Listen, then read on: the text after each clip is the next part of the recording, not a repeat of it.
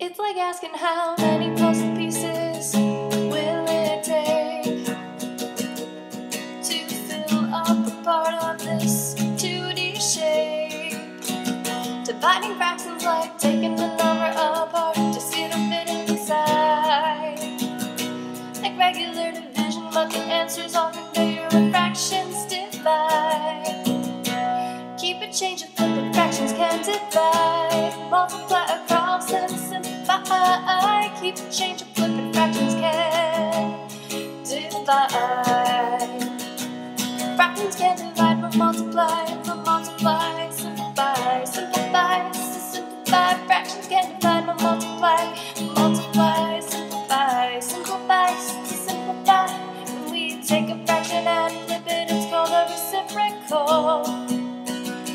That's the kind of pieces we are using to fill. Can do it with whole numbers. Just add a 1 to the denominator, flip it. Mixed numbers, no problem. Just change it to improper and you've got it. Keep it, change it, flip it. Fractions can divide. Multiply across, then simplify. Keep it, change it, flip it. Fractions can divide. Fractions can divide and multiply, simplify, simplify, simplify. Fractions can divide and multiply, simplify, simplify, simplify.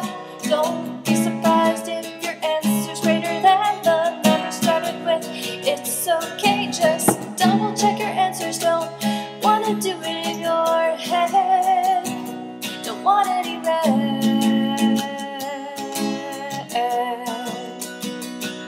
Keep it, change it, flip it, fractions can divide. Multiply across